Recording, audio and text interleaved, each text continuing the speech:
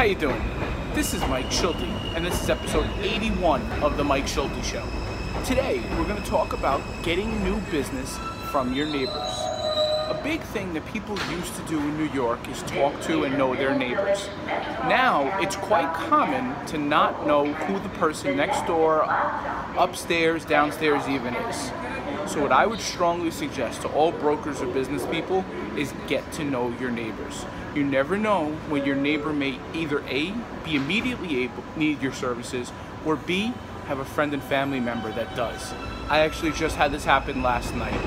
So please, go talk to your neighbors.